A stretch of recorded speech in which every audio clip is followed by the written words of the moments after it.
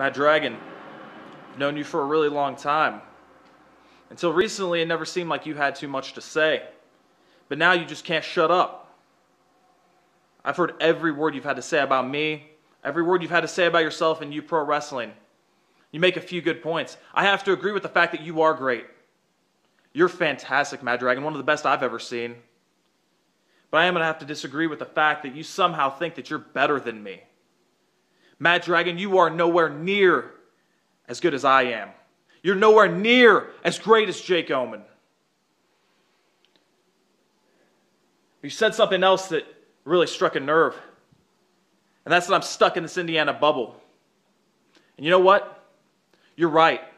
I am stuck in this bubble. I'm by far the best that Indiana has to offer. And you know what I've been thinking?